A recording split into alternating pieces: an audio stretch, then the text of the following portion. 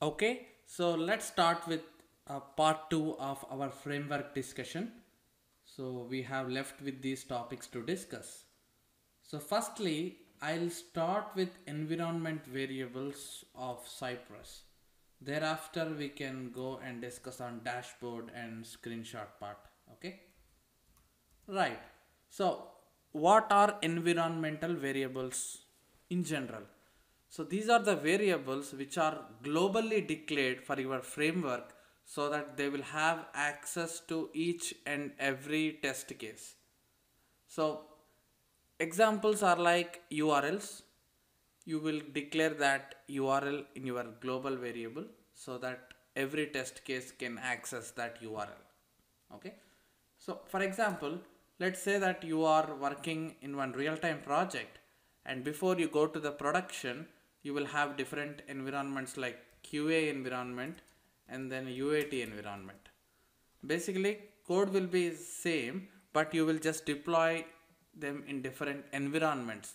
Like first you start in QA, you test it thoroughly, and then you move the code into UAT and then perform UAT testing there. So URLs will change for both environments, isn't it? Now, for example, rahulshettyacademy.com is prod URL. This is the production.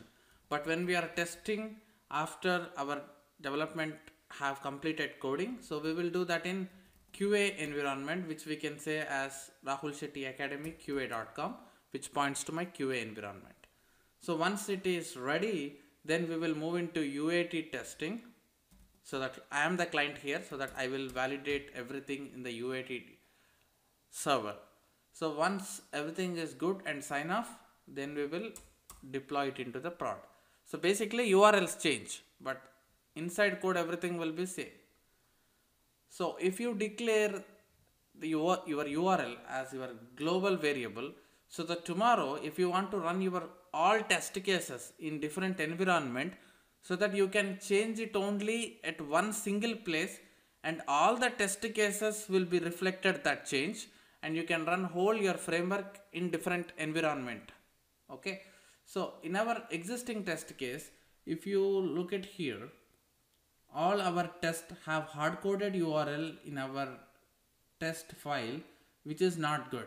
So tomorrow if I want to run in different environment, I have to go to each and every test and I have to update the URL. That's one example, like what are different global variables or environment variables you use in your framework. Okay, so it's just like what we have done in cypress.json file, that we have set default command timeout, right, which is applicable to all the places in our test case.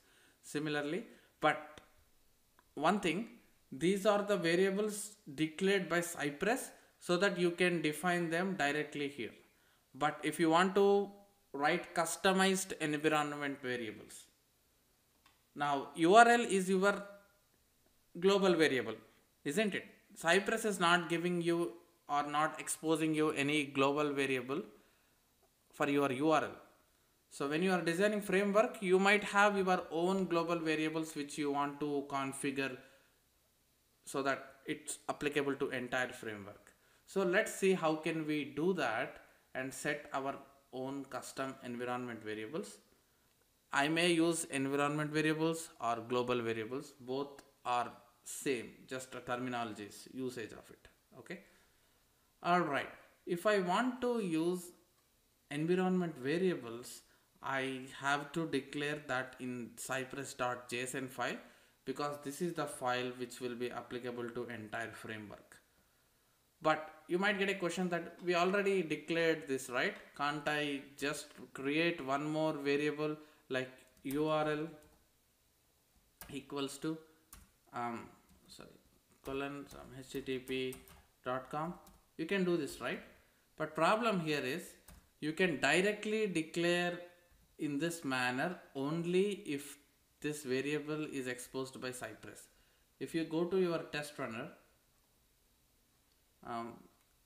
settings, see, these are the different variables exposed by Cypress. If one of your variable is part of this, you can declare like this. If it is not, And if it's your custom environment variable, you just need to do same way, but only one difference is that you have to first set key called env, which stands for environment, and in that JSON it's like sub JSON.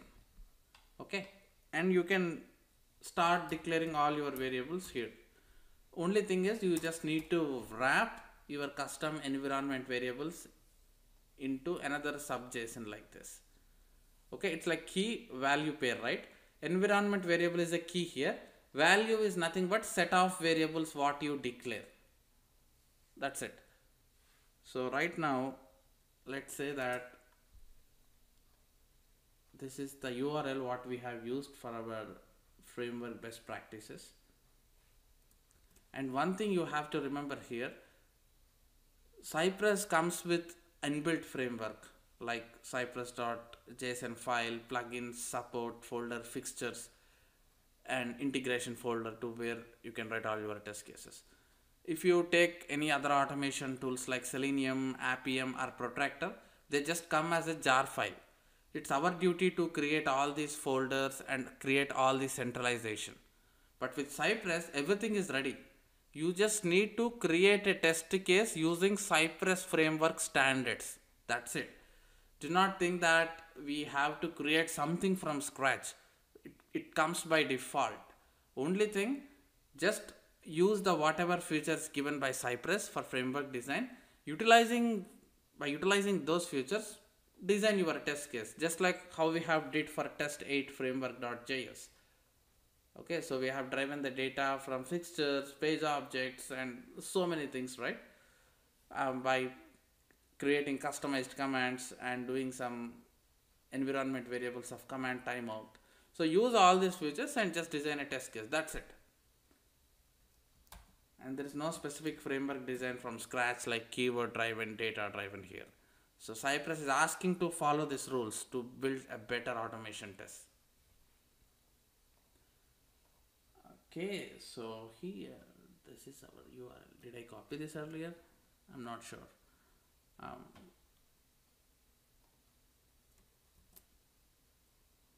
on.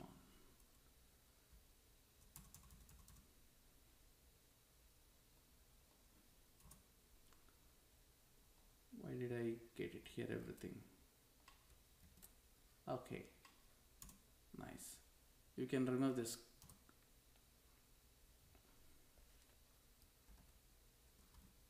Perfect.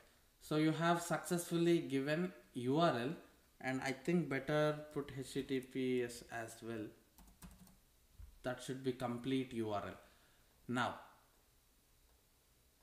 remove hard coding this from your test. Go to your framework. So instead of hard coding that complete URL, you can just say as cy.env.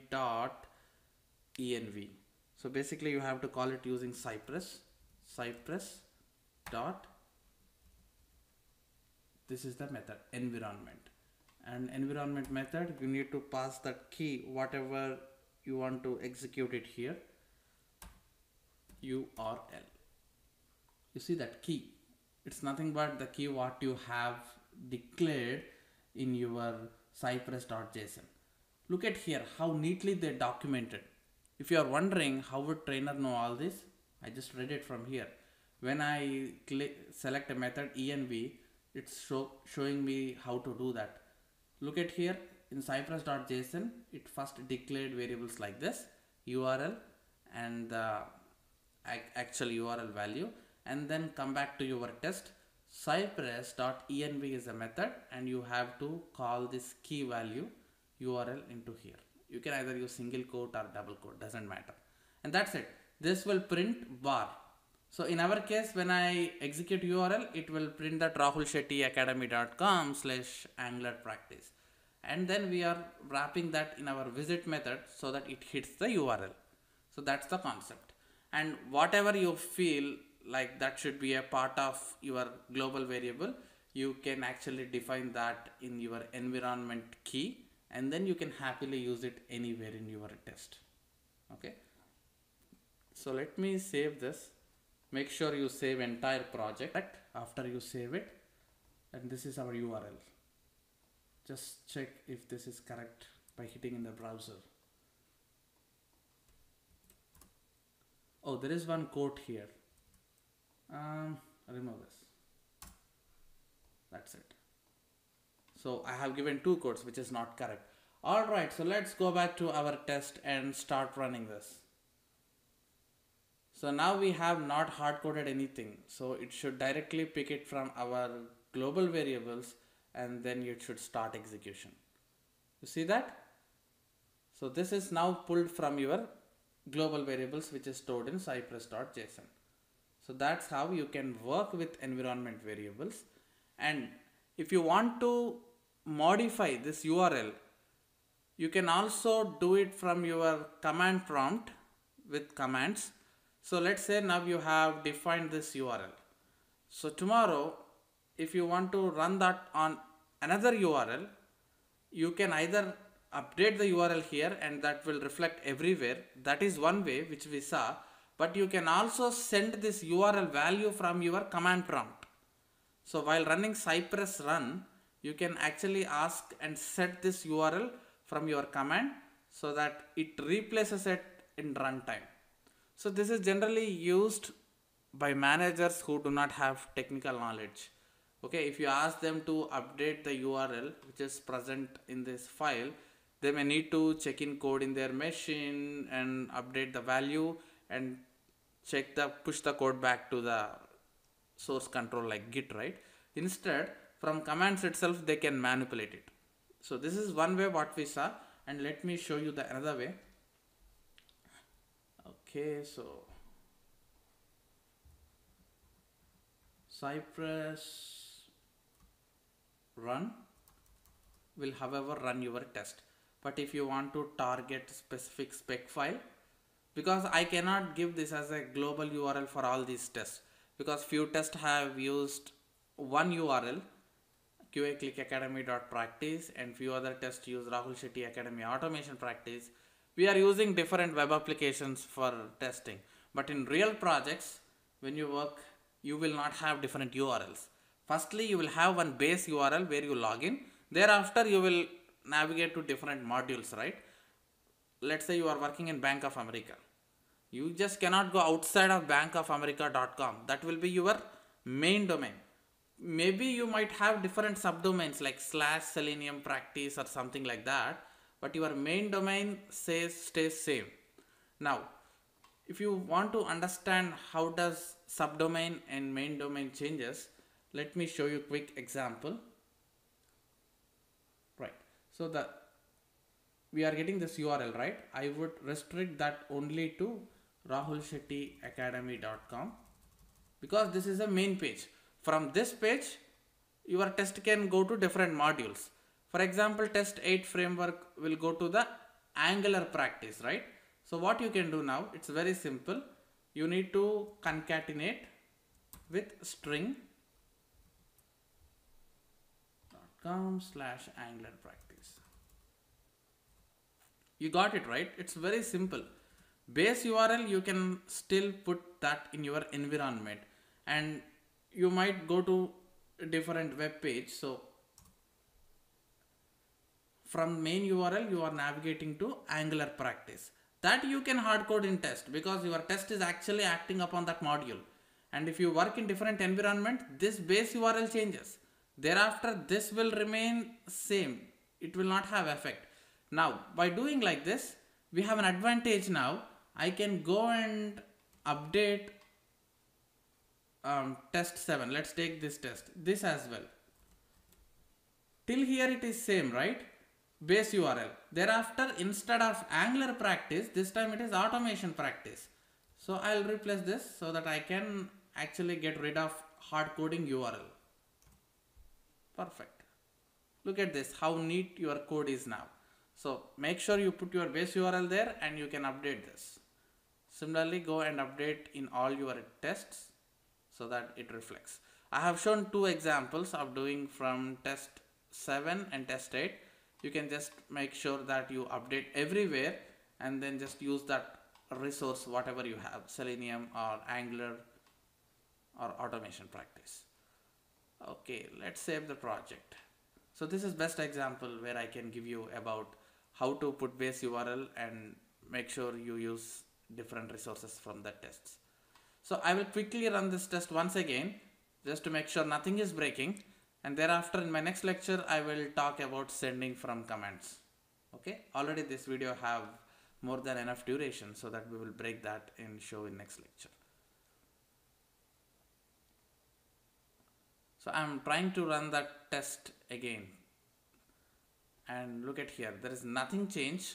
Everything looks good even after I remove that complete URL and I just pointed base URL, but that is still working good. So we will meet in the next lecture and continue this discussion. Thank you.